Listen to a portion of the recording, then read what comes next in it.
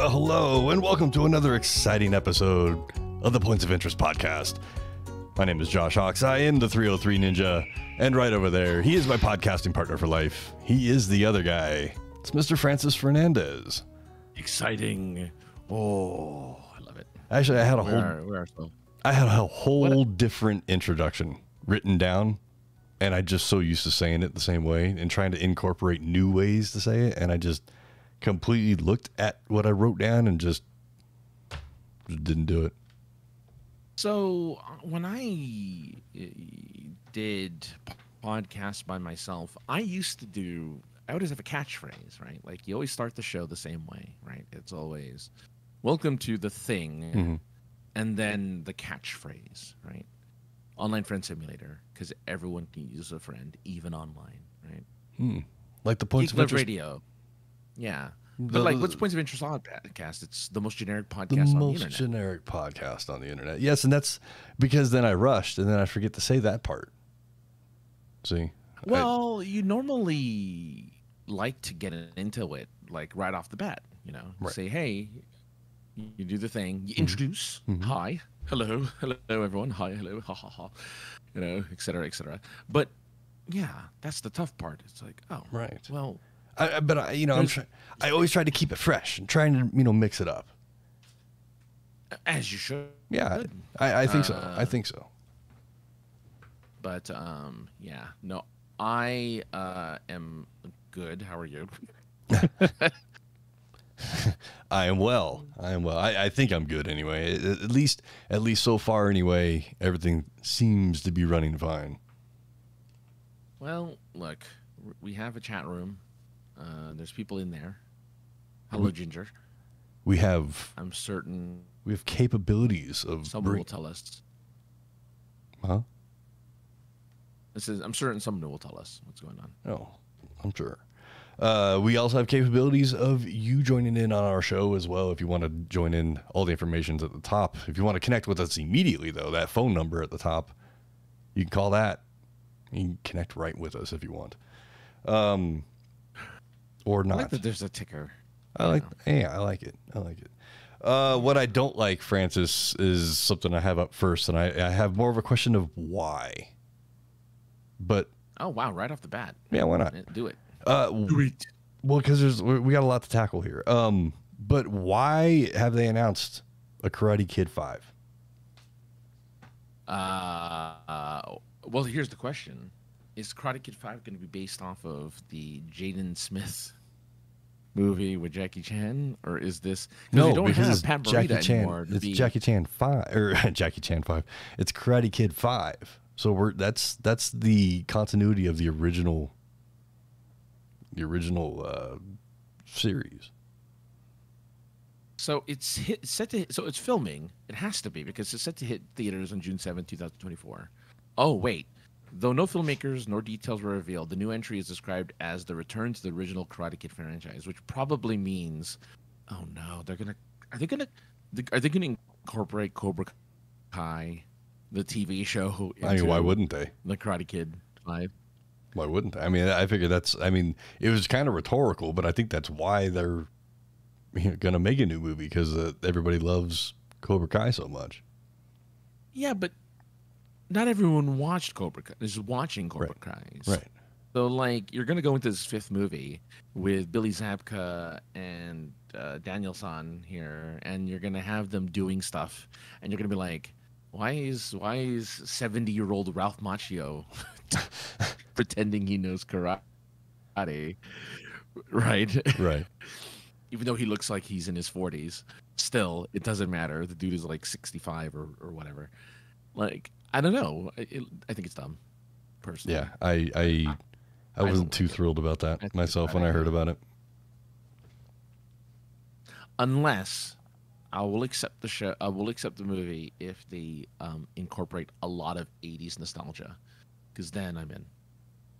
Then I'm 100% in. That they have to do a lot of 80s nostalgia. Yeah. Like you can bring in anyway, Ali Sheedy or Kirstie Alley or whoever that was. It was Oh no! Elizabeth Shue. She was in Elizabeth Shue, yeah, it's Yeah. Elizabeth Shue, yeah. I knew if I hit enough 80s names, it would hit me. I want there to be a weird offhand connection to Karate Kid and Back to the Future. Because I think Elizabeth Shue is in both. Yeah, so. yeah. I think Elizabeth Shue replaced the first actress. Oh. Uh-oh. Looks like Ginger's playing the role of Yomelia by going, yo, you're a gangsta. But, yo, you froze. It was, I don't think we're frozen now. I mean, I have no idea. I'm fine on this end. But I'm looking, I'm watching the Twitch, and it looks okay. I mean, it's loading, but it looks okay. I mean, oh man, I there's nothing I can do about that. Yeah, well, one day. Ginger says this coming Saturday she is committing to watching all 10 episodes of the new season. I know, I need to watch it. I'm going to be watching Avatar original, like the cartoon flavor 3D Avatar. No, the James Cameron epic. The tree sex movie. The tree sex movie. They don't have sex with a tree. They don't have they? Sex with animals. With the two. No, because they have they connect their tube to these animals that fly, and so they have like weird tube sex with these animals on Pandora, as they mine for unobtainium. You know, even though it's a lie, it is obtainium because they are able to obtain it. But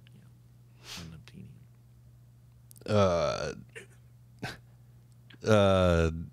Yeah. So not too excited over here for either one of us apparently for Karate Kid. So we can not really look forward to that possibly. I don't know.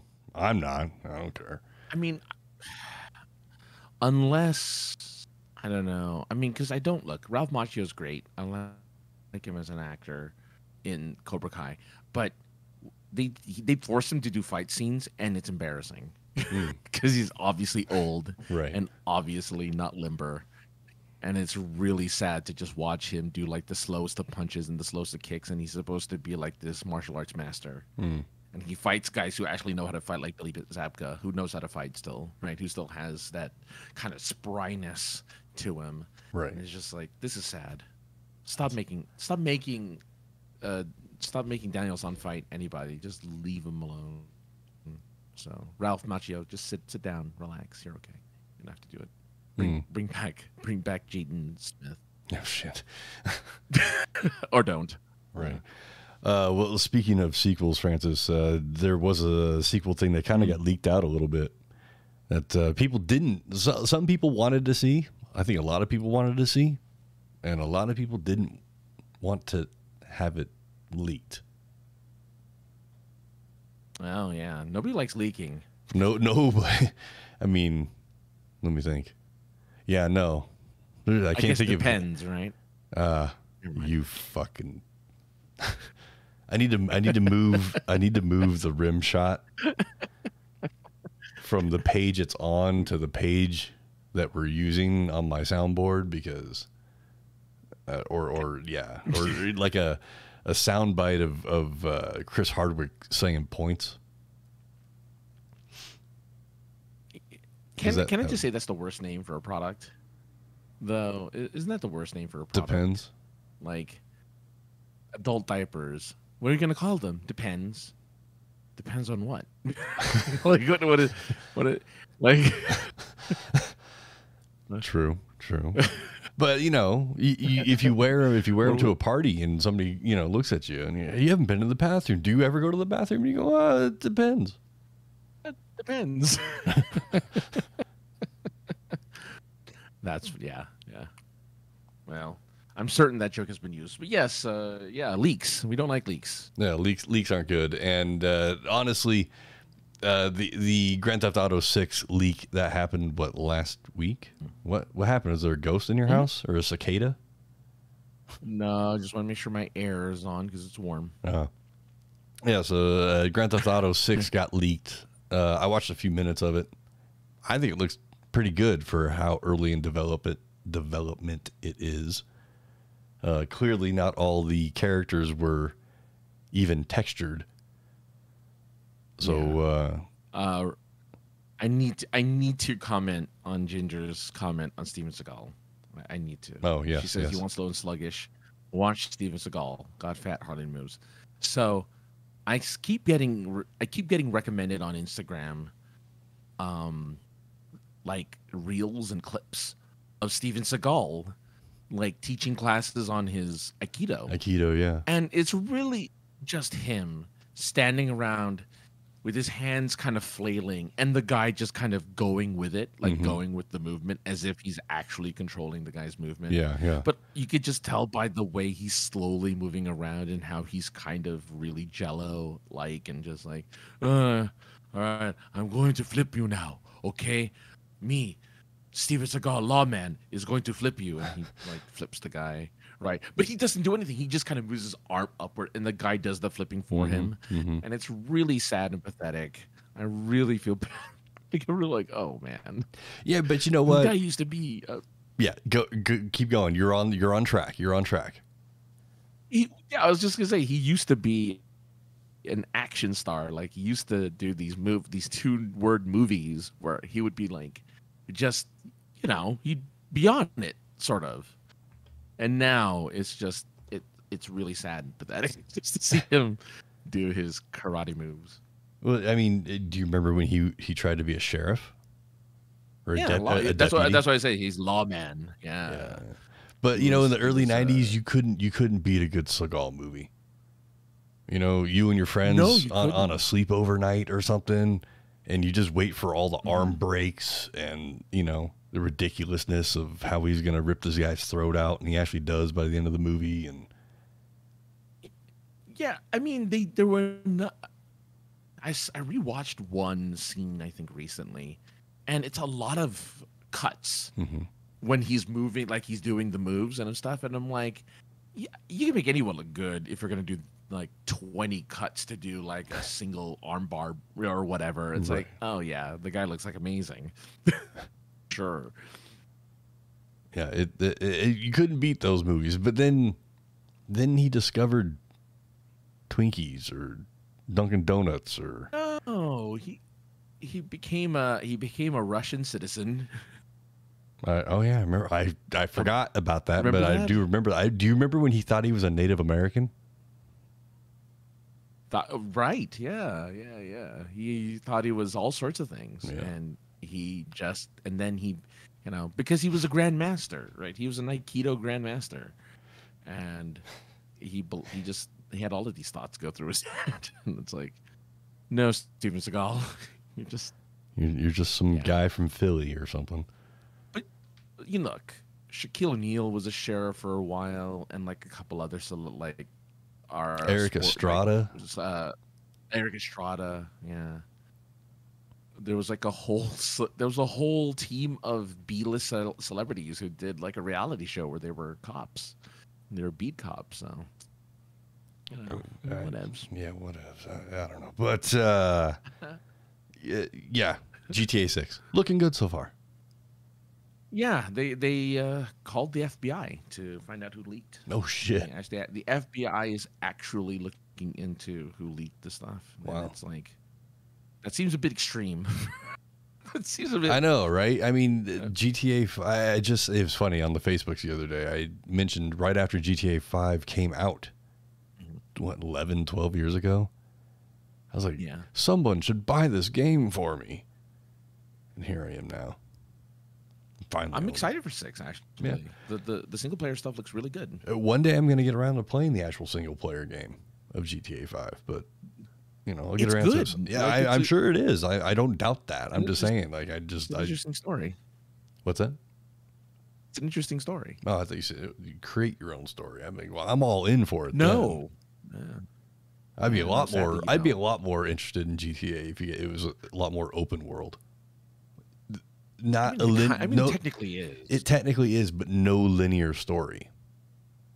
Oh, you're just Skyrim. You get some sort of a backstory of like why you're the character you're playing. Yeah. Why you're in that world, that city, whatever. But outside of that, if you choose to be a good person, have a moral system built into it. Yeah. Saints Row, I think, is what filled that kind of niche. Mm. It was like, oh, here's an open world where you can pretty much do whatever the hell you want. That's true. And then you just fall, you make your own story. But That's true. Yeah, no, it sucks. GTA 6, I'm excited for the game. It's not going to come out for another 2 or 3 years, but man, are people harsh, and are people like really beating up on a game that's like in alpha? I would say that's even pre-alpha. I mean, there's a lot of texture. There isn't a lot of high grade texture, but there's a lot of texture to a lot of stuff. So and animation was in there. There was clearly voice acting that had already been put in place. You know, atmosphere. Oh, yeah. Like everybody had. There was little set pieces that were happening. Everybody seemed to, have some sort of mind, if you will. Like all the NPC all had a mind, an AI. You know what I'm saying? Yeah. Like an AI. Yeah, because they were like hiding behind. Like there's a scene where your characters rob a diner, and you have a time limit before the cops get there, and the person playing the game snuck around the cops and stole the cop car. I think I skipped. I saw part of that clip, but I skipped over what led to that. Yeah, because they were all rushing the front door, and the female character goes out the side door, or around, while everyone's rushing to the front door. Goes around, gets into the cop car, and steals it. And it's like, oh, that's cool. That's awesome. That's fun. Yeah. You could see little bits of information on the screen that kind of let you know what the characters were doing or possible actions, little mini actions and whatnot. So it looked very interesting to me. I 2 or 3 years. I mean, whatever. I got something to tide me over for another 2 or 3 years. Oh, there's so many games out there. Yeah, so many games. Yeah, there really is.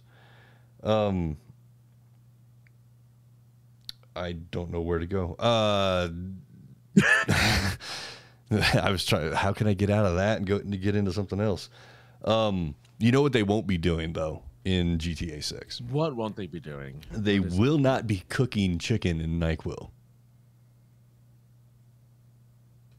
So, the long pause there was for effect, everybody, so everybody understands what I heard or what I said. Yes. Well, cooking chicken in Nyquil. I mean, some fucking. I guess the FDA is warning about it, right? Oh yeah, there's some asshole out there that was probably dumped NyQuil in the skillet on accident, thinking it was barbecue sauce or something. Oh God, you know who the culprit is? TikTok again is the culprit of this new food challenge. Yeah. I saw a video of someone actually cooking chicken in a skillet in NyQuil. With NyQuil, I saw that. That's the same video I saw. I think that's the TikTok video that's been making. Okay. Well, when they were done and put it on a plate, the shit was raw still in the center. Well, yeah. It was like split open and you could see it wasn't cooked. Obviously people are bored and have way too much time on their hands, because this is what we're doing with our free time, is we're making NyQuil chicken.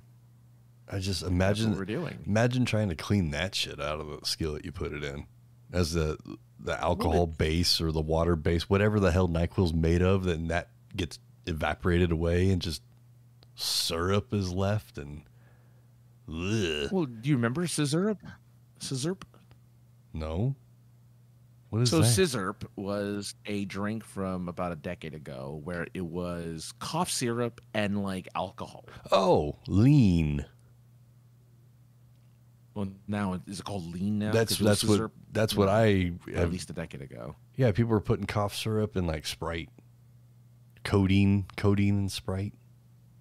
Yeah, but it's not Sprite. I mean, it's alcohol. Oh, okay. Sprite. Yeah. So you get drunk and you get the codeine hit at the same time. And that was a thing that people did, like Four Loko. Right? Oh, right. Two things that go great together, I guess. Alcohol and tons of caffeine. Yeah. And 2009, when it was real good, when you get done with it and you just got the jitters. I think it was, yeah, because I think they outlawed the formula because I think people they were did. dying off of Four Loko and stuff. Yeah. But anyway, look, Yeah. we have too much time in our hands. That's all I know. I just don't. I don't even, like I said, who even comes up with that combination? Like Bored people. I The most bored people in the world come up with that combination. Francis, I have been pretty fucking bored in my life. Never have I thought about cooking anything in a substance that it was not meant to be cooked in. Well, Never have I thought. Think of it this way: if I mix my medicine and my food together, I'm killing two birds with one stone. yeah, but I mean, look at this, right? Like somebody looked at a thing that popped out of a chicken and said, "Oh, I can eat that."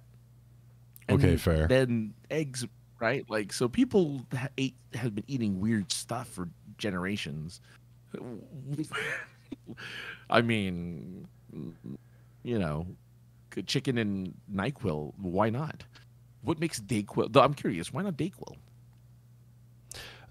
Because I mean, Dayquil just makes me hyper and horny. Doesn't make me feel any better. But I'm horny as hell. With your chicken. What's that? Wow. Hey, Nobody wants that in combination with chicken, I guess. So yeah, that makes sense. I mean, chicken makes me pretty happy, but not like that. Mm. Well, look, I guess don't do it. I don't know. Oh, I don't know. I don't follow enough TikTok. I don't watch enough TikTok to know any of this stuff. No, like no. Yeah. I still have a TikTok. I open it sometimes, and I could just go, no. It's a lot of. It's still TikTok is still a lot of thoughts and a lot of people trying to be comedians. So it's like, okay, well, good job, everyone. Yeah, there is a lot of that. There is a lot of that for sure. Yeah. But people do become celebrities off of TikTok. And I would like to let you know, Francis, that I have become a bit of a celebrity, Francis. A TikTok celebrity? Not a TikTok celebrity. Okay. Tell me about it. A local celebrity, if you will. Tell me more. Well, me and the lady friend were at the Gem, Mineral, and Rock show again this weekend, looking for deals on rocks. And another $1,000 open. Yeah. Okay. And while perusing some rocks and crystals right after walking in, I hear somebody say, "Excuse me," and it was definitely directed towards me. So I like slowly look up. I'm like, "Yes," and the person says, "You're a ninja, that Hawks, Mr. Hawks." And I was just like, "Yes, that is me. I mean, my father's Mr. Hawks, but yes." And he's just like, what's your first name? What do you go by? I was like, "Oh, Josh, and the 303 Ninja." And he's like, "Oh yeah, that's it."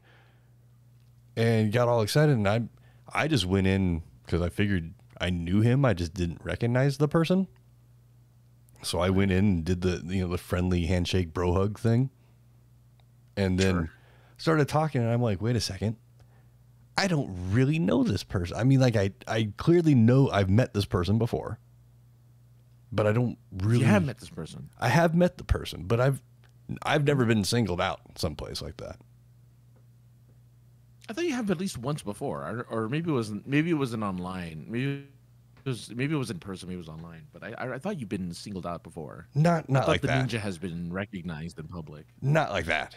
Not randomly. Okay. It may have been at a con or something, but not just at a random event. Okay. But the person asked me how the podcast was going and whatnot, and I finally figured out who it was. And it is a local artist that did comic books here and met at a Comic-Con, a Denver show here years ago. And just, we've kept up on the Facebooks with each other. But it was just crazy to the handle kind of get said, the last name get said, and the podcast get mentioned. And I was just kind of thrown back. I'm like, oh shit, this is kind of fun. This is cool. Well, I don't have anything else. I don't really have any. I don't have an ending for that story, but you know. Well, the ending is that you got to meet. I mean, essentially, they're a fan. Yeah. Right. I mean, that's how I took it. Enough to know you by username. Yeah. Yeah. So that's pretty cool. Like, that's not something everyone can say. No. I've never been recognized for anything. So. I was. No one recognized. Yeah. I was at a Seattle show with my buddy Smurf, and a lady. While we were in the merch line, while waiting in the merch line, a lady walked up to Smurf and was like, "I should know you from somewhere, huh? You've been on TV, haven't you?" And Smurf immediately was just like, played it up. He's just like, "I don't know, maybe you have." And I was like, "I'll play along too. I'll be like the handler guy."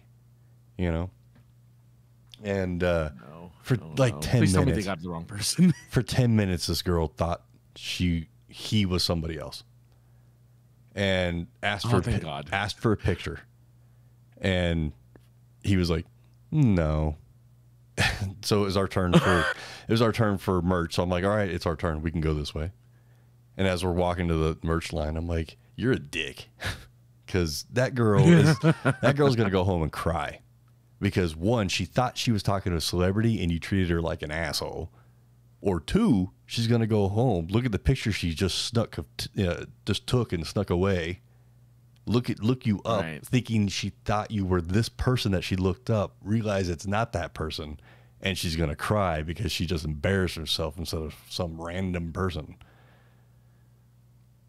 Who did she look? I have no idea. I know him, and I don't know anyone he looks like. I have no idea. I'm trying to think of who does this guy look like? Man, I kind of wish I knew. I kind of wish he said a name or something. Yeah, I have no idea.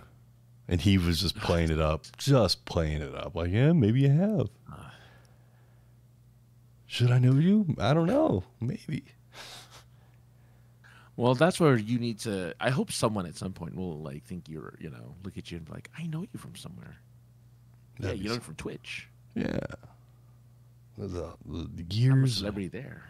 And maybe you've called that one place I did a voiceover for, and you heard my voice as the voice of their phone system.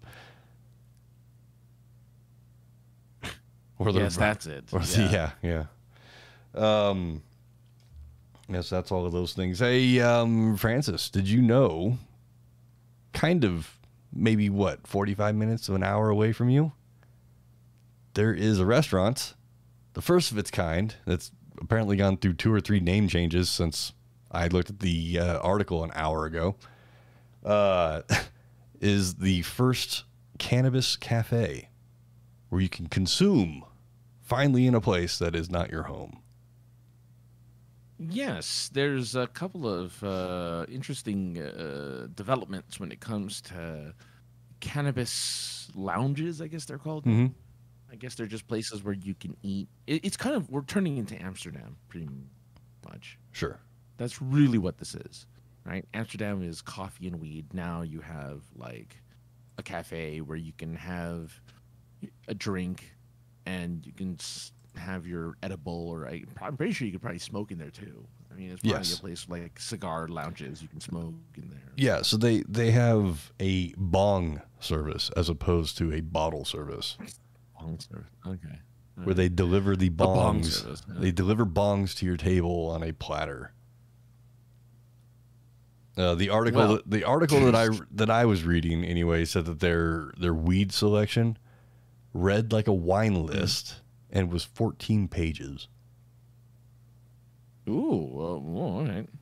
And it had quotes such as energetic and fruity or earthy and sedative. Oh, yeah. Geez. No joke. Yeah, we have but here's the thing, and the names of these places you would never be able to tell, right? Except for the Cannabis Cafe because it's in the name. But there's the original Cannabis Cafe. Yeah, it's like, okay, well, at least we know at least you know what you're getting, right? Like it tells you right on the label. Oh, Like, sure. This is what you're getting. But here's the artistry. Apparently, that's another place that you can do that stuff. There's Aeon Botanica, which I guess kind of has that weird name, but that's Yeah. a tea, food, and massage. You Okay. get a massage as well with your weed. The Woods, which I guess is pretty I don't know if it's self-explanatory, but at least it's Woods. Oh, I get it. Yeah, sure. Yeah, weed, woods. Okay, yeah. You're having some trees. That's good. And apparently Jay-Z opened up or bought a company called Culma, which will be, I guess, turning into something similar. So good on you, Jay-Z. Yeah, he's got to do something with all that money. Have you looked at the menu? Is there something you want to try? Is there something you want to eat? No, I didn't look at the weed selection menu or the food selection menu. I just saw the article and thought it was really cool that finally if there's one, there'll be more than that. And the more stuff that happens in California, the more it'll leak here or to Seattle next, or some other, pro open weed state. I mean, look at how you guys got an in and out. I mean, come on. True. Like, you guys are taking California transplants. On the same time, though, look at White Castle. They just skipped right over Colorado and went to Vegas. That's true, but it's not in California, so that's true too. They're not government. Like Vegas is Vegas is supposed to be the place where you can find kind of the weird and rare, right? Like stuff that you're not going to find anywhere else. That's fair. It happens to be, it just happens to be a White Castle. So right. There you go. Get your sliders. Well, that was the plan for the birthday week, but that didn't happen. Some other time. Sure. They're not going anywhere. No. They're going to be on the Strip and at Fremont for quite some time. In my belly at some point. And in your belly at some point. You could have gone to the Heart Attack Grill. Could have. Could have gone to that place where they just talk shit to you. Oh, yeah. Oh, God. Yeah. What do I forget? Dave's Last Resort or something like that, or something. It's something goofy like that. Yeah, something like that. Yeah. I don't know if I could do that. I don't think I could be talked shit to and enjoy myself at a restaurant. I mean, I'm a fan of gimmicky cafes and restaurants and stuff like Bubba Gump's. He's kind of gimmicky in the sense of you had the sign, right? Never been there. Run Force Run if you want. Okay, so at Bubba Gump's, it's just a seafood restaurant, sort of. Yeah. And the only way to get the attention of wait staff is you have a sign that sits on your table, and if it says "Run Forest Run," they leave you alone. But then if you turn the sign over, it says "Stop for a Stop," and they'll stop for your table, and they'll give you whatever you want or whatever. So that's their one gimmick. There used to be a place called Bob and McGee's where people were dressed up as different fairy tale characters, and they acted like them too. So they would be serving you as Cinderella. So they'd be oh my, they'd be in character while serving you food, and it was yeah. So I mean, if there was a Jackrabbit Slims, that'd be sweet. I mean, they're probably maybe. I mean, if only it that was a deep went away cut. for a very long time ago. That was a deep cut. There was a Nike. Yeah, you know that one. Pulp Fiction, the restaurant they go to with the cars and all the movie people and TV people. Jerry Lewis. Right. You were saying? I don't know. Stuff. I don't know what we're. I don't know what the hell stuff's good. I don't know what we're in. The thing we're using, the software here, keeps beeping in my ear to let me know how shitty my internet is. So, things are. Oh, really? It tells you it. Oh yeah, it lets me know exactly what's happening to the actual stream, and my blood is just boiling. Well, yeah, I don't know. I mean. There's at least the audio's here, and that's all that's important, really. Sure. I've seen this. I've seen it afterward, and it works. I've watched it. It's there. but I don't know how it looks I'm not as it's going surprised. out. Well, But- I mean, you upload it to YouTube, so Yeah, it's there. Let me sure I got everything. Yeah, so I mean, hopefully we'll be able to get some weed cafes out here because that would be pretty cool. There's been a few weed friendly bars where they have like a patio on the back and you can go smoke weed on the patio, but you couldn't do anything inside. and there's like THC infused alcohol, so like There is some, but there's not really like any the of best that. all worlds. There isn't. That wouldn't be sold at any bars here. The way the laws are written, Oh. like you can do it as a promotional thing, but you can't. Alcohol and weed can't be sold in the same place. So technically, Oh, that I think you could do it here. I'm pretty sure you can do it in California because they were selling beer with it infused forever, and I'm pretty sure they're still selling it now. and I mean, I'm not the be all when it comes to the fucking weed laws, but I've had All I know is I'm waiting for the. Go ahead. No, go ahead. Yeah, I've had CBD infused beer, but that was at a beer fest. So I mean, it's kind of it was a one-off sort of thing. They weren't selling anything. When are you going to have your cannabis strip clubs? Is all I want to know. That would be. I mean, that would progressively be next, or down the line. You know. Yeah. I mean, it happens anyway. It just happens in the dressing rooms. Oh, I was gonna say. Oh, dude, a lot of strippers. That's not all that gets consumed in the fucking dressing rooms, but you know, Yeah. exactly. Yeah. Yeah. But go. What were you gonna say? Nothing. I thought you were gonna. The nail is long for a reason. Oh, nice. Yes. Yeah. So I made Francis watch some wrestling stuff this past week, Yeah. and Not even real, not even actual wrestling either. It Right. was stuff that happens after a match. and we'll probably lose everybody else that's been watching. So I mean, if you're not even interested halfway into wrestling stuff, you could probably just turn off the thing now and come back next week. I mean, you need so desperately a wrestling podcast because you love wrestling so very much. Like you just love wrestling. Well, I'm trying to get you to love it as well, at least aspects of it. And It's interesting, yeah. it is interesting at the very least.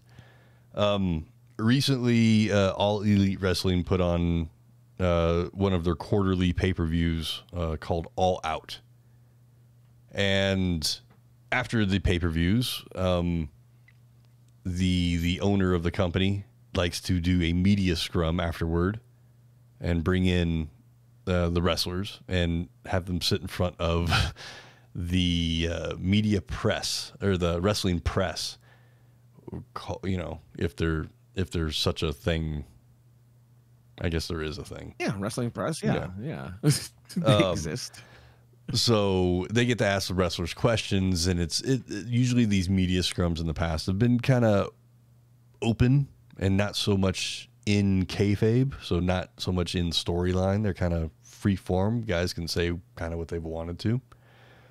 And I made Francis watch, in particular, a guy named CM Punk watch his portion of the media scrum. Because it was very fiery, and as things developed over the course of the rest of the weekend and that next following week, this is like 3-week-old news, basically. But I wanted things to kind of develop, so I had something to chew on. Well, I wanted something to chew on, okay?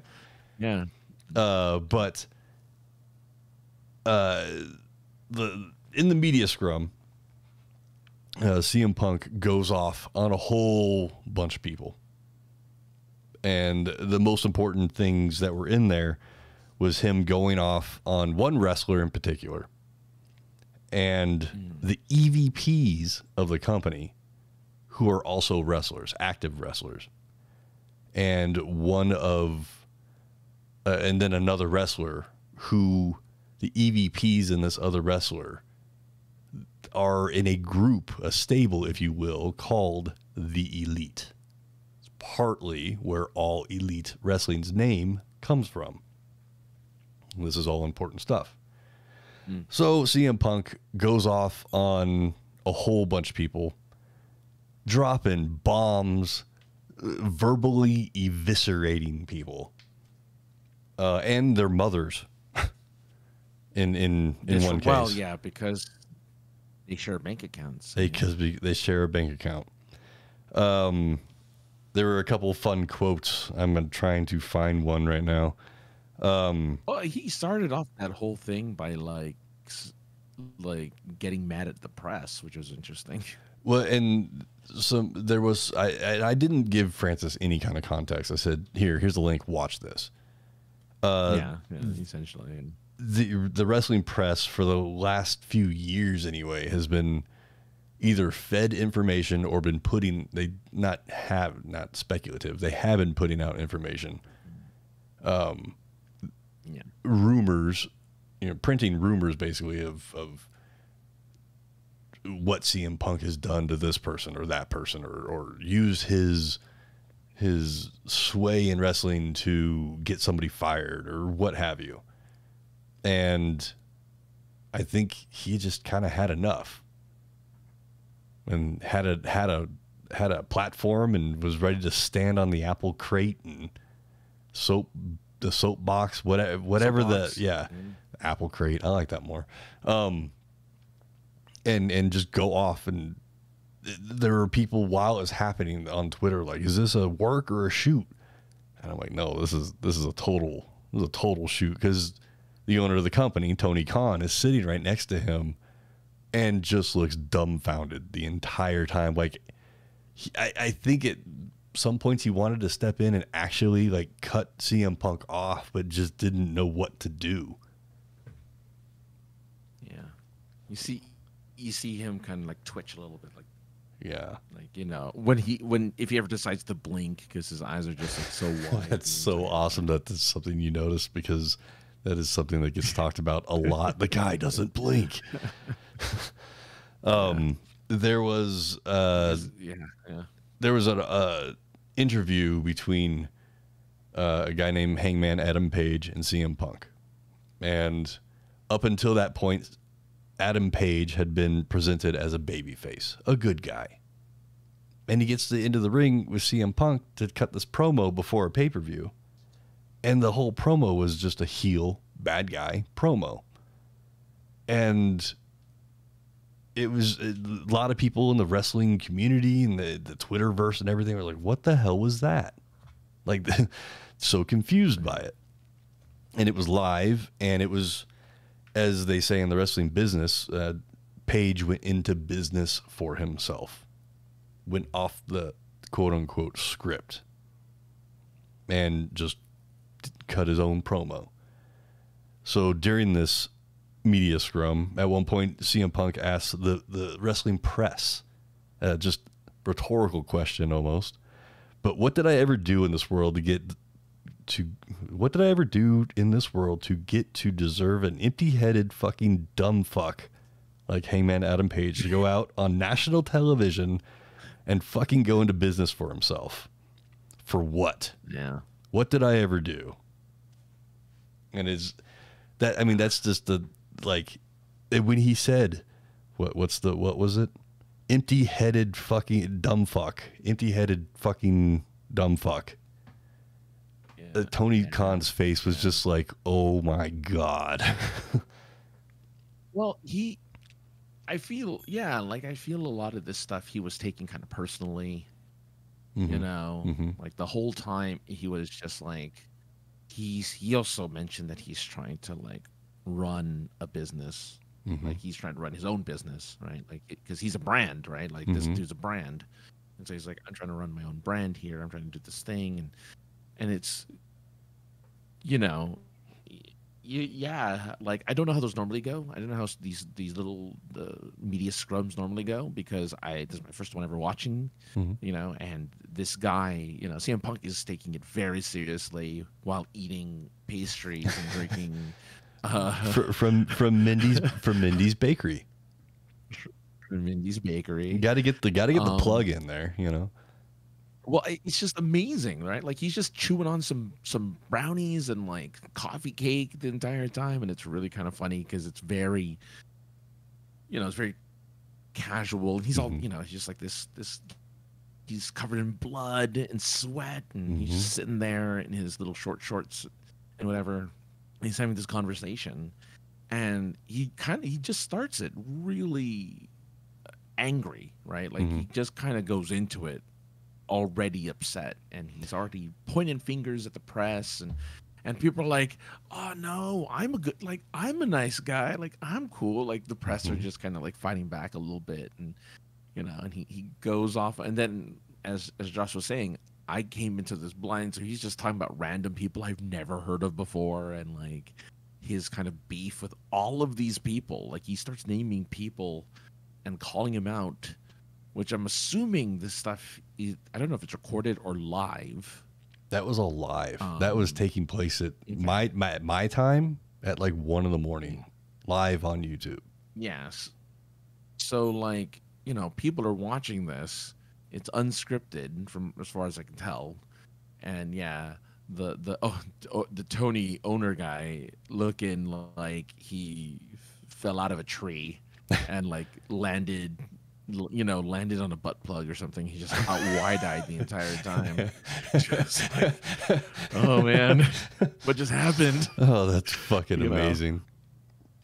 and it's Oh, just it's so funny. it's well, because this is my first experience watching this type of thing, so I had no idea what to expect, and it's about almost half an hour long, Hmm. where he goes through his grievances back to back to back, and sometimes Tony gets a question, and then CM Punk will interrupt him and be like, "Hold on, I got this."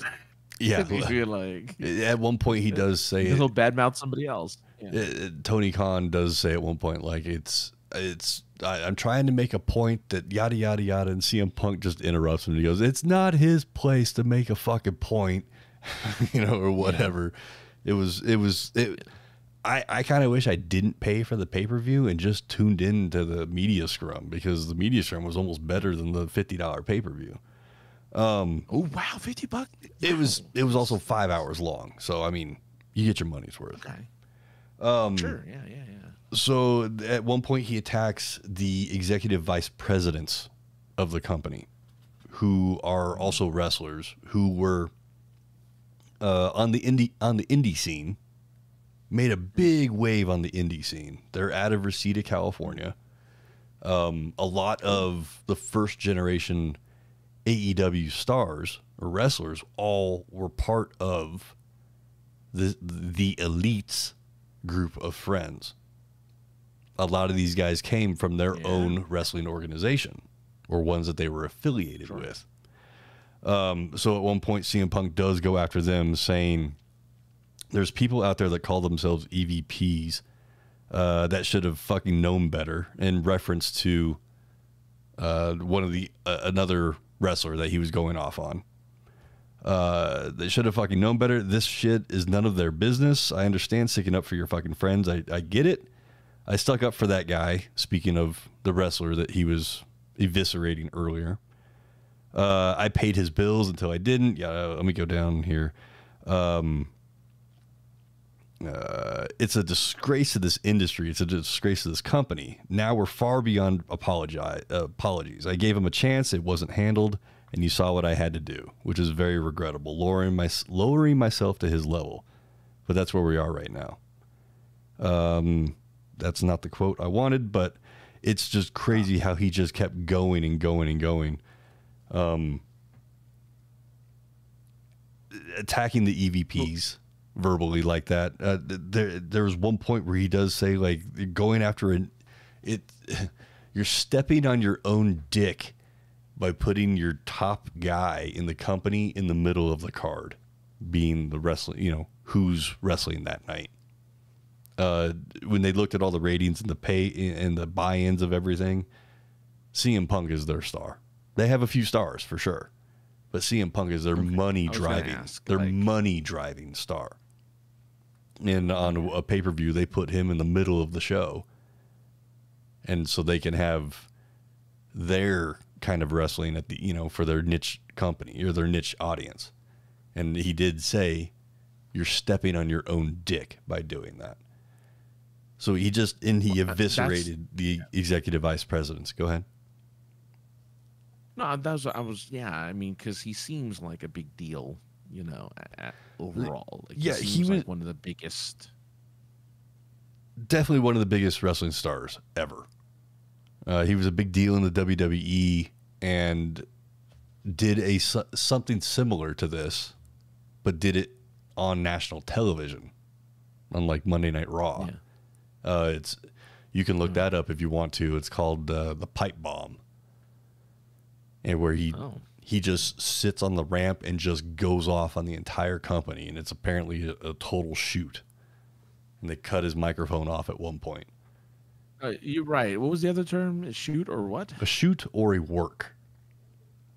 Yeah. They're old. They're old terms. So they're old carny terms, from what I understand. But wrestling adopted them and never really let them go. A work is a work is what the people that were facing fat Aikido guy and jumping around and doing flips, right? That's a work. Okay. They're working together to put on a display. A shoot would be like, fuck what we talked about doing backstage. I'm going to come out and punch you in the face. You don't talk about it. You just do it. There, right. So rarely is unscripted. Go ahead. What? Unscripted, one's unscripted. That's one way to look at it as well. Yes. One's in kayfabe, one is not. So this whole thing was just a shoot. He was just shooting from the hip. And so this is the part Francis doesn't know about yet. So he finishes his 25-minute rant about everything that's been bothering him for the last 14 years, apparently. And he goes back to his dressing room with his trainer named Ace Steel, which I think is one of the greatest names in wrestling ever. That can't be his real name, but that is an amazing name. And like his brother, Max Power. Exactly. So they go back, they have a private dressing room. So they go back there to shower. Apparently he broke or separated his shoulder. He had some sort of arm injury. If you go back and watch that media scrum, he's hanging his left arm pretty heavily. So a bicep, shoulder, clavicle, something like that. Too busy watching him eat. I'm sorry? Too busy watching him eat. Yeah. So after the interview or the scrum, he goes back to his interview with Ace. Apparently, the EVPs, the head of talent relations, a bodyguard, the second in command of AEW, and I believe a couple other people, one producer, all went apparently to CM Punk's office or dressing room, office, whatever the fuck. Here's where the reports get muddy. One half of the camp says that their brothers, Nick and Matt Jackson, they are known, they're a tag team because they're brothers, known as the Young Bucks. Of course. So just to tighten some of this stuff up, the Young Bucks apparently kicked the door down. This is what one camp is saying. And it's funny because there's a move they do called a super kick. So everybody on the internet was like, did they kick the door down or did they super kick the door down? I was like, to roll my eyes at it. So that's one half of the camp. The other half of the camp is saying that they were banging on the door repeatedly and finally forced their way in past somebody. So there's conflicting stories. But a full-on fight broke out in which CM Punk, nobody has denied that CM Punk threw the first punch and punched one of the Young Bucks in the eyeball. In the eyeball. Yes. Okay. While I'm telling you this, can you look up the definition of a melee for me? So a melee, as it's been reported, ensued, where CM Punk punched a dude in the face. A confused fight, skirmish, or scuffle. Okay, that sounds kind of like the Young Bucks wrestling. So that fits. Okay. So one of the Young Bucks gets punched in the face. Apparently, Ace Steel or somebody threw a chair and hit one of the other Bucks in the face with the chair. So we have both Young Bucks have been hit in the face with something. Okay. Reports are coming out that one of the other EVPs, Kenny Omega, tried to rescue CM Punk's dog from the room from getting trampled. And apparently Ace Steel's wife, which I imagine her name is like, I don't know, carbon fiber. Oh man, I hope so. I hope, yeah. Right. I don't know. The scuffle got close to her, and Ace Steel became an animal and apparently bit Kenny Omega and pulled his hair. Also, any chunks from their body. That is unknown as of this point. Apparently, also in the scuffle was the head of talent relations, Christopher Daniels, producer Pat Buck, a guy named Michael Nakazawa, which, from what I understand, is a Kenny Omega's bodyguard or trainer, but he's also a wrestler. And a guy named Brandon Cutler. CM Punk and Ace Steel have yet to been announced as suspended. Ace Steel apparently has been taken off the road and sent home, and CM Punk, regardless of what happened here, was going to be gone for injury recovery anyway, because he had to get surgery.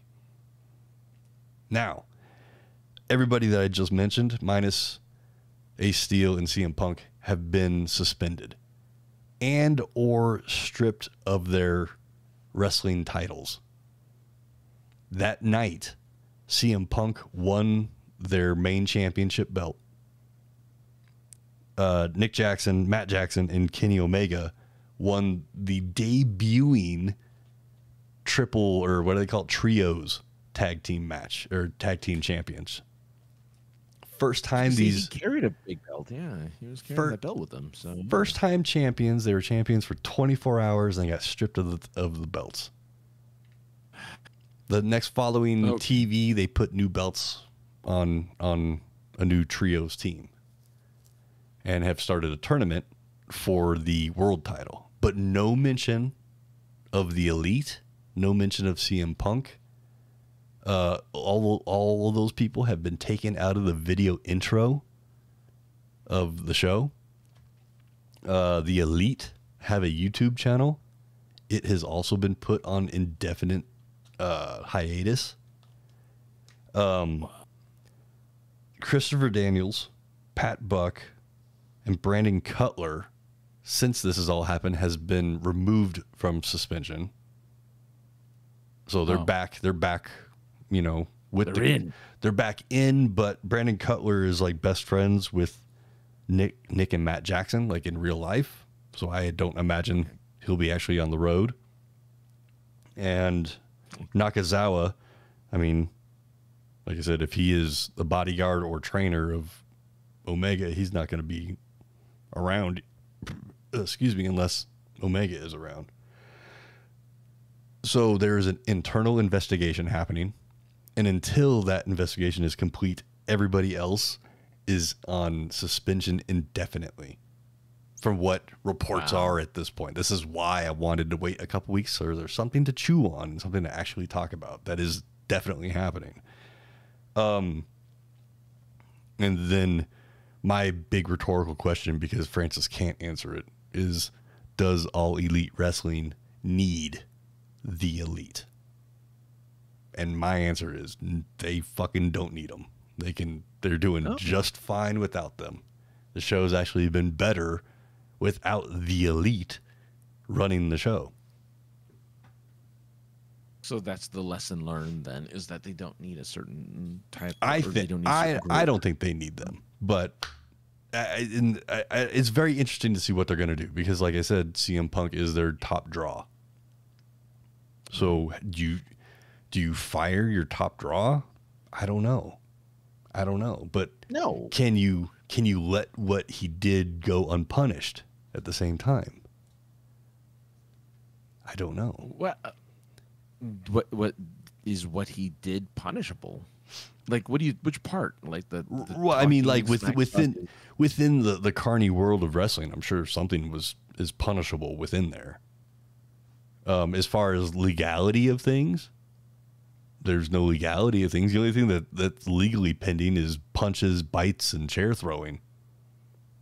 So in other words, did CM Punk did he not follow decorum and like etiquette for wrestling, I suppose? Yeah. I mean, I'm trying to think of an analogy. If we were all hanging out with all of our con friends. Sure. And you got word that one of our fucking close con friends, podcast brothers or sisters, was talking mad shit about us right over there. Like, you're probably going to go and investigate. Go like, what the fuck?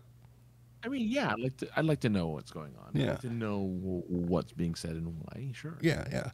By bringing the number 2 person who's their lead legal person, their like lead lawyer or whatever.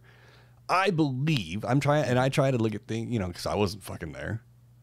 But as with all the information that's been out there, I look at, okay, by grabbing the head of talent relations and the head legal person, at least you're attempting on the surface, when you look at it, you're like, oh, I'm going about this the right way.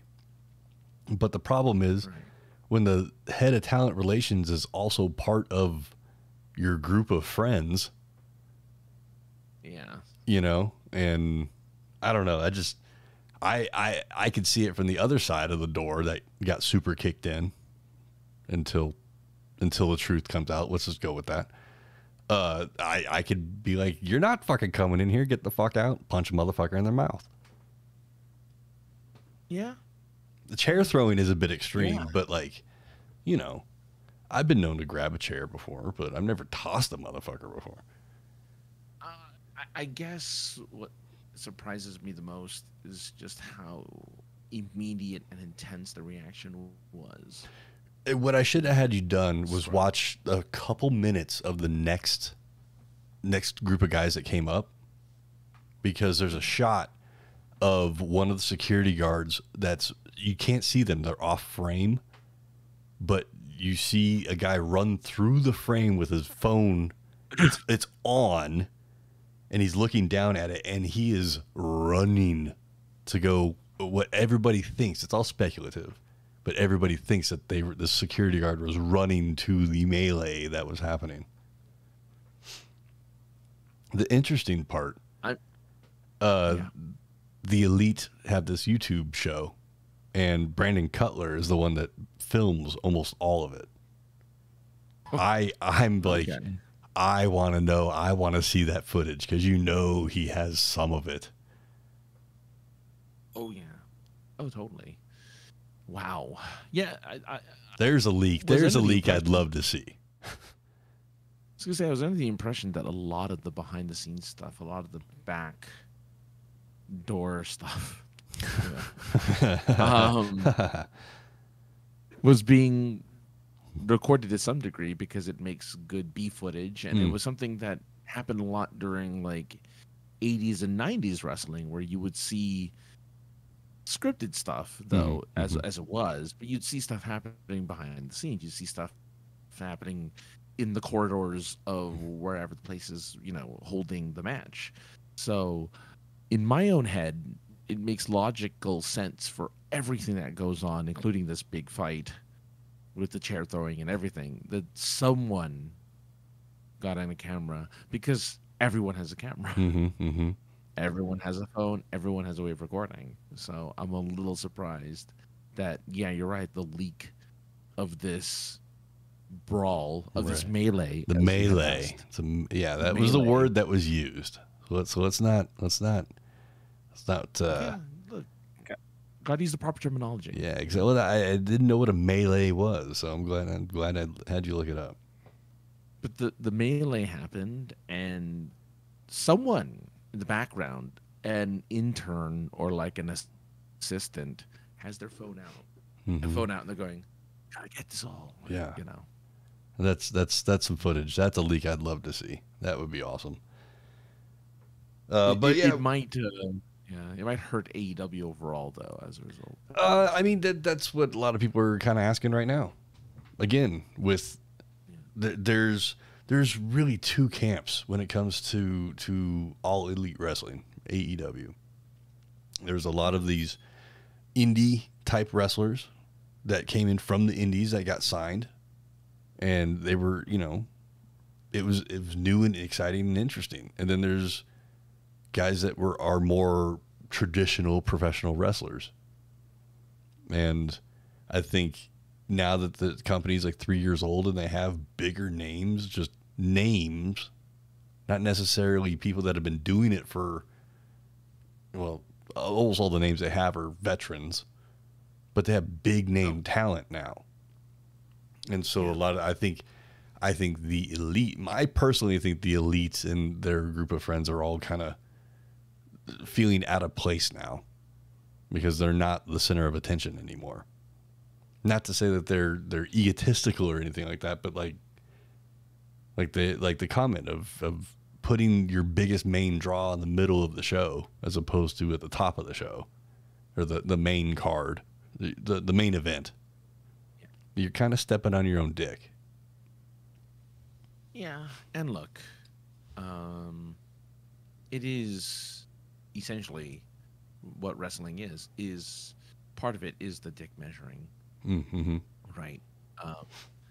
So like, as much as, with any type of entertainment, especially competitive entertainment like that, which is really unique in itself, people are going to constantly try to fight for that coveted spot where they get the most attention, because with that comes sponsorship, money, whatever, right? Even though I don't know if wrestlers get sponsored, but I'm assuming they do. I'm sure Right? there's some sort of sponsorship out there. Yeah, sure. They're like, yeah, I'm selling Adidas pads, right? Knee pads for when I decide to, drop kick somebody. Right. Like, I have the right knee pad support for that. Or whatever.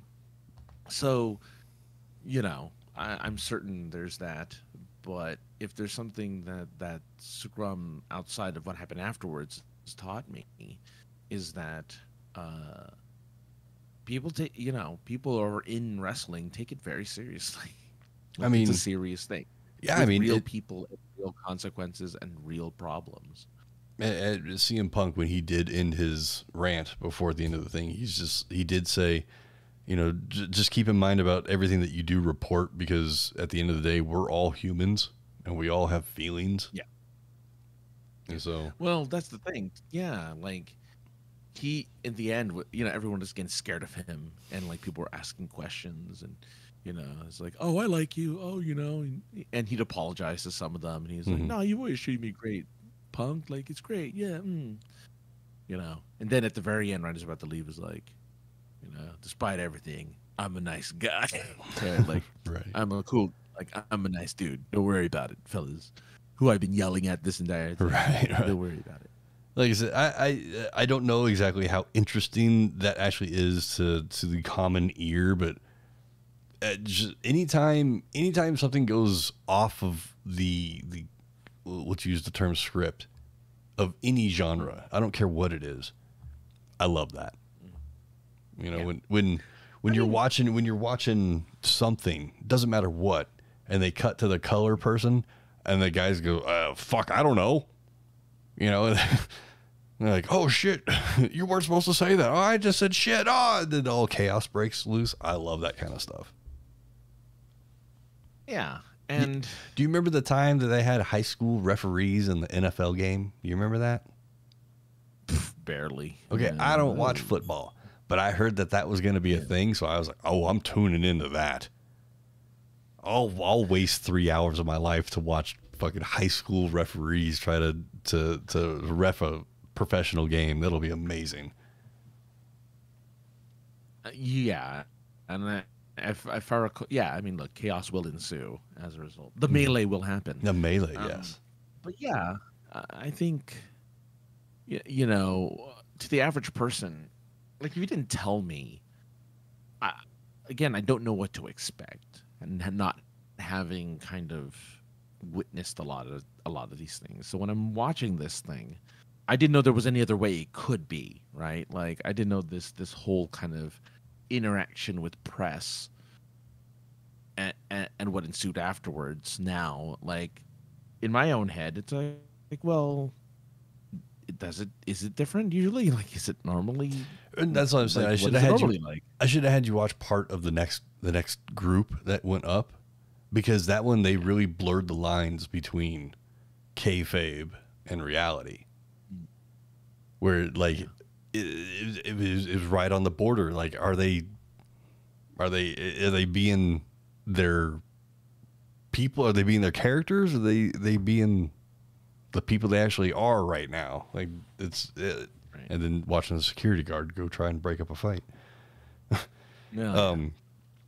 But I just found the whole thing just very interesting, and it just, like I said, sometimes I do. I guess you're right. Sometimes I do like watching the world burn, and I mean, in chaos ensuing, because it's kind of fun sometimes, especially when you're not involved. The world wasn't like, luckily though. Oh, totally. But like this was in itself an isolated incident, I guess, right? Mm-hmm, like it's something you don't, I guess I'm assuming based off what you've been telling me, is like it's not something you normally see. So no. Good on them, I guess, for at least being honest. And even though the fight wasn't choreographed or anything, at least they knew to incorporate chairs, maybe not tables or ladders, but chairs. Nice reference. At least they got some. Good reference. You don't even know you realize you made a wrestling reference by using those 3 objects. No, I do recall TLC. Okay, right? okay. Yeah, so that's hilarious.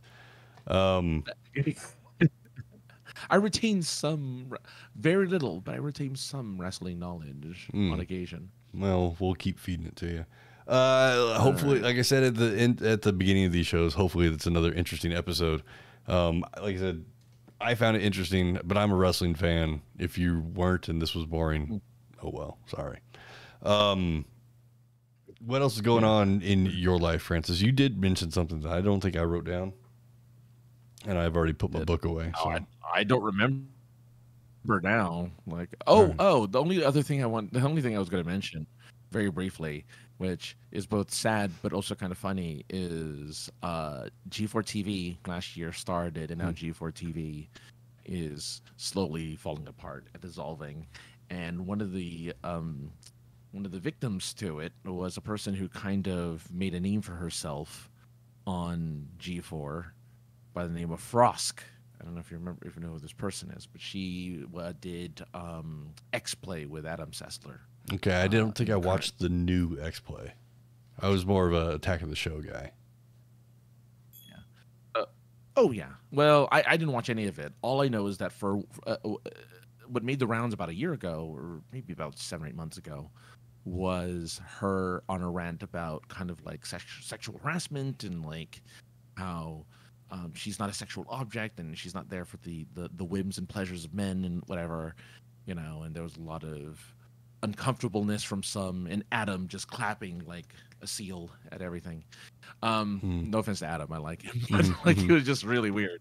And a year later, they're like, well, profits are down, you know, we're not getting the same traction because we now have a million forms of entertainment now. So G4 is just the one that's just, it's hard to compete, you know, because it's not a channel that really anyone cares about, because you can get that stuff that they give there anywhere else. And sometimes you can get better versions of it elsewhere. So they did a bunch of layoffs last week, and Frost, who did the rant, was put up a very insensitive meme saying, I survived while all of our colleagues got fired. And people were very upset about that. They're like, your colleagues just got fired. Like, they just got let go. Well, that was like 3 or 4 days ago. Today, she got let go. Oh, shit. I find it very funny that it felt very karma as she, you know, unceremoniously just said, haha, kind of. I mean, I understood why she did it, because she's like, I have a bunch of haters, and this is kind of to show all the haters that I survived. Right. And yet she didn't, because again, her way with that rant earlier in the year, and then this proves that she's controversial and detrimental to the company, and therefore I feel they fired her, which is very interesting, and to me, kind of funny, because it's like, I don't follow any of it. I don't care, because I don't watch G4 anymore, but and I do feel bad for everyone who lost their job, because it's out in LA, which means that there's a bunch of people in LA who are now jobless, which sucks. Yeah. So, and you know, I'm certain it was fun and good for a lot of people, just wasn't for me. But yeah, it just sucks. But at the same time, I do like to see karma every once in a while. When I don't really know too much about this person, but I knew people were upset with this person for kind of being insensitive to her colleagues, and I just kind of find that funny in general. But look, if you're a G4 fan, good on you. But boy, oh boy, are there so many better places to get your gaming news and entertainment. Well, and I think it's just, for me anyway, Attack of the Show really went to more of their, if you remember the old format where they would do Around the Net and kind of their little skit things, that's what they're kind of sticking with, as opposed to trying to give you the newest, you know, tech news or what have you. They play games, and they just try to make it more of a fun variety kind of thing, as opposed to, let's make this a tech show. Yeah, but I mean, even that has already been done better by Twitch streamers. Sure. Right? Like, that stuff already exists since then. Like, a lot of people got inspiration and became popular and became a thing because of them, right? They were inspired by Attack of the Show and all of that stuff, and therefore did those things. But now they're the stars. Like, these randos who aren't names, they're the stars now. Right. And it kind of sucks for people who are trying to make a thing out of G4, but it's like, that's not the future. It's podcasting. It's streaming. It's YouTube. Yeah. Like, it's Reels. Yeah. Yeah. It's Reels. It's TikTok. It's the picture. What I read the other day, the picture is dead. It's all about shorts and Reels now. It is. YouTube Shorts are very popular. I just saw a thing. YouTube Shorts, as of today, can start to be monetized. Thank goodness, because a lot of people watch shorts over videos, because it's 30 seconds of a video versus spending 10 minutes watching something, which I prefer. I prefer the longer form. Which I can't believe I'm saying 10 minutes long form. Right. Oh, well, I typically avoid any videos that are about 10 minutes long. Like 10:01, 10:05. I'm like, okay, so there's fucking 8 minutes of fluff in here and 2 minutes of actual information. You're just going for the monetization, you asshole. Look, I've given in. I think the longest live stream after, I don't even watch it live. I watch it after the fact, and it's usually about 3 to 4 hours long.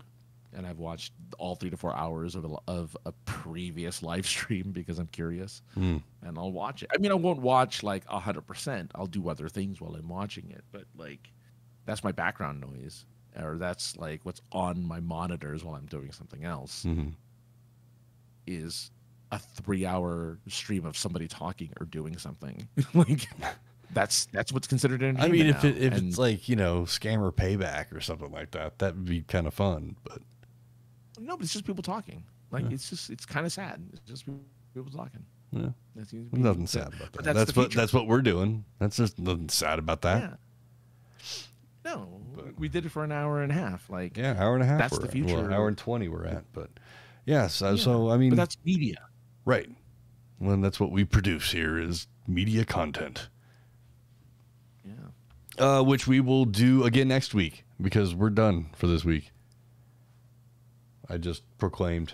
I can't wait for the next bit of wrestling stuff you'll send to me to watch. Well, there'll definitely be a follow-up to this at some point when there's something more to talk about. Just so because I find it fascinating what might happen. But where can people find you on the internet, Francis, and maybe even possibly a live thingy you do? Oh, yeah. Super Geeked Up is tomorrow. So supergeekedup.com. Go there. I'm looking for questions, so go to Is This Love podcast, or Is This Love at .podbean.com, because I need questions. We need questions that we can answer for our podcast, so go there. That's, like, I think the most important thing. That's number one right now. Like, ask important questions, like, should you cuddle after coitus, or should you dry off first and watch the Magic Bullet commercial? Sure. Actually, that's the most important question, really, is if you should watch the Magic Bullet commercial while drying off. That's the whipping blade. Don't make me pull that up. I have the ability to. I think it'll fuck up what's playing though. But anyway, yeah, Francis, there's where you find him, aka the other guy. SincereSarcasm.net. You can find me on the internet at 303_ninja on the Twitters, 303ninja on the Instagram. Email at thepoi podcast at gmail.com. Call, voicemail, text, call into the show, 314-764-7631. Look up POI Podcast for everything else. You will find us there. That's everything for this week. Francis, thank you again, as always. Thank you, everybody that's watching this live, and everybody that downloads the audio later, and everybody that watches the video later. You guys are all awesome. We love you. Tell your friends. Come and participate. Come and hang out. Friends. Maybe I'll be able to get better internet one day, and I don't know what will happen. The show will be the same, but it'll be smoother. But that's everything. See you next week. Bye. Bye.